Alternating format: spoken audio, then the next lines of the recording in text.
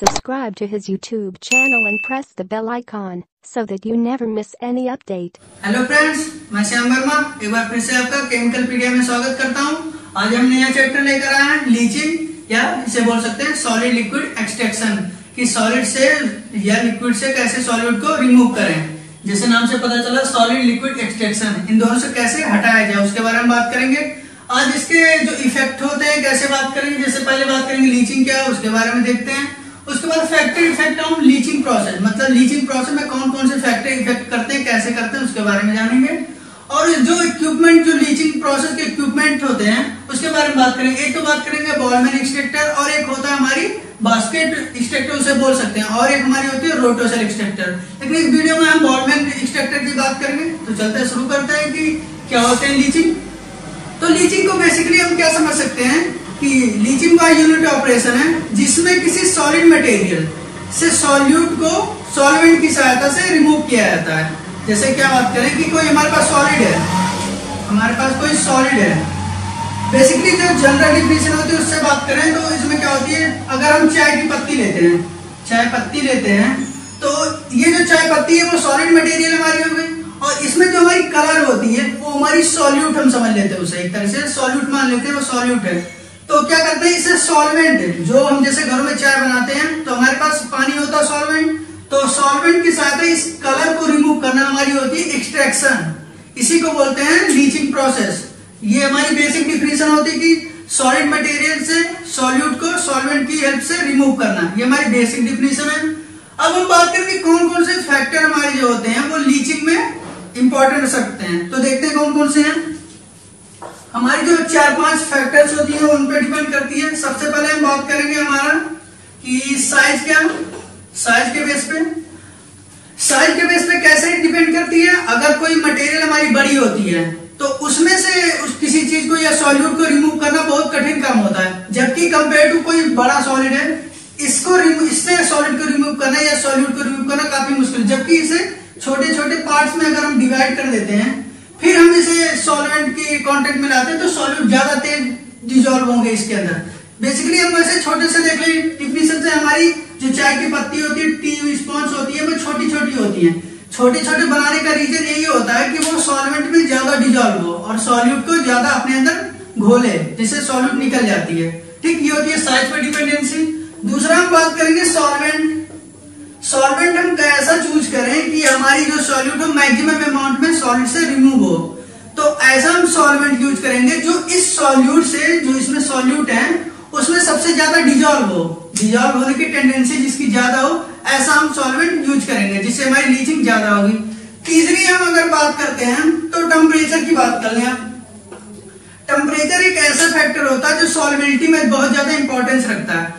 अगर हम इसका टेम्परेचर इंक्रीज कर दें तो इसमें से जो हमारी सॉल्वेंट होगी इसमें डिसॉल्व होने की टेंडेंसी बढ़ जाएगी। अब डिसॉल्व होने की टेंडेंसी बढ़ गई तो इसमें से सॉल्यूट ज्यादा बाहर निकलेंगे, ये एक होगी। और हम चौथा जो पॉइंट बात करेंगे वो एजिटेटर है।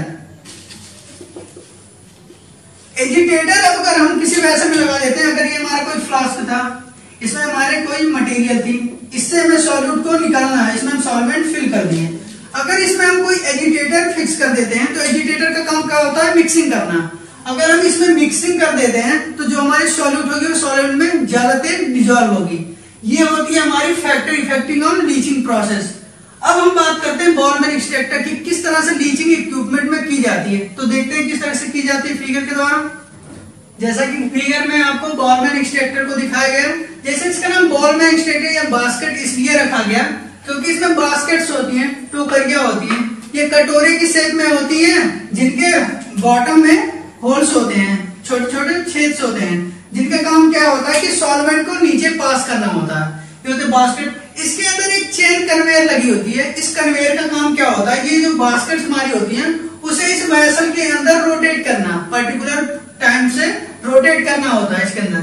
और एक हमारी एक सिलेंड्रिकल वेसल दिखी होती है जो हमारी मैक्सिमम अमाउंट में कास्ट आयरन की बनी होती है, ठीक है ना। इसमें क्या होता है, ऊपर से हॉपर लगे होते हैं, जिस मटेरियल का लीचिंग करनी होती है उस मटेरियल को ऊपर हॉपर से फिल करते हैं। और अब हमारे दो टैंक से दिखाए गए हैं, एक हमारी फ्रेश सॉल्वेंट होती है जो हम सॉल्वेंट यूज करते हैं इसमें, वो टैंक होती है उसकी, और एक होती है हाफ मिसिला। मिसिला का मीन्स बता देते हैं,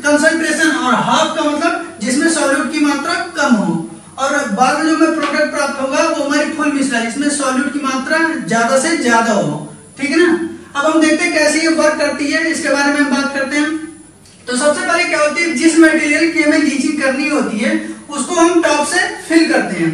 टॉप से जब इस मटेरियल को फिल करेंगे तो ये बास्केट जो कटोरियां हमारी है उसमें गिरेंगे। अब इसमें हम क्या करेंगे, सॉल्वेंट को डालेंगे। अब ये जो मटेरियल है सॉल्वेंट के कांटेक्ट में आकर अपनी जो अंदर सॉल्यूट होंगी उसे धीरे धीरे निकालेंगी, मतलब उसे रिमूव होंगी। तो वो धीरे धीरे सॉल्यूट इससे कटोरी से होकर निकलता रहेगा और कटोरियां धीरे धीरे पास होती रहेंगी। जब एक बार कोई पार्टिकल निकल चुका, अब उसके लिए न्यू सॉल्वेंट, फ्रेश सॉल्वेंट, ताकि उसकी सॉल्युबिलिटी और ज्यादा हो। अब इससे जो सॉल्यूट हमारा निकला वो बॉटम में आ गया, जो सॉल्यूट हमारे वो बॉटम में आ गए और ये हमारी मटेरियल जो है वो बार बार ऐसे घूमती रही। ठीक, जो पहली बार में हमें प्राप्त होता है सॉल्यूट उसे बोलते हैं हाफ मिसला। इसको जो हम निकला इसे बोलते हैं हाफ मिसला। हाफ मिसला मतलब उसमें सॉल्यूट की मात्रा भी कम है। ठीक है ना, पूरी तरह से वो जो हमारी सॉलिड मटेरियल थी वो एक्सट्रैक्ट नहीं हुई है। अब इस हाफ मिसला को ले जाकर एक टैंक में इकट्ठा कर लेंगे। अब क्या करेंगे, फिर से इस हाफ मिसला को लेकर आएंगे इसी में, फिर से बास्केट में लेकर आएंगे और इसका कुछ अमाउंट डाल देंगे फीडर में। ये मेन इंपॉर्टेंट बात है, क्यों फीडर में डालते हैं। इसका काम क्या होता है कि जो मटेरियल है उसमें अगर हम सॉल्यूट को फिर से डिजॉल्व कर दें तो फूल जाती है, और फूल जाती है तो उसमें सॉल्वेंट डिजॉल्व होने की क्षमता ज्यादा हो जाती है, इसलिए हम मिलाते हैं। अब जो फिर से हम सॉल्यूट को इसमें डालें, फिर से सेम प्रोसेस, सॉल्वेंट के द्वारा सॉल्यूट एक्सट्रैक्ट होगा। अब जो हमें प्राप्त होगा वो हमारी फुल मिसला होगी, मतलब सारे लगभग सॉल्यूट सॉलिड से निकल चुके होंगे। ठीक, अब जो हमारी सॉल्यूट निकल गई तो बची हमारी वेस्टेज सॉलिड, उसे क्या करते हैं, ले जाकर यहाँ पर इकट्ठा कर देते हैं, मतलब रिमूव कर देते हैं वहां से, और हमारी मिसला जो प्राप्त होती है मतलब प्योर कंसंट्रेशन की सॉल्यूट वो प्राप्त होती है। इस वीडियो में बस इतना ही। अगर इस चैप्टर में आपको कोई डाउट नजर आ रहा है तो कमेंट बॉक्स में जरूर डालें, और अगर पसंद आई हो वीडियो तो लाइक करें, अपने दोस्तों में शेयर करें, और अगर आप अभी नए हैं तो चैनल जरूर सब्सक्राइब करें। Thank you.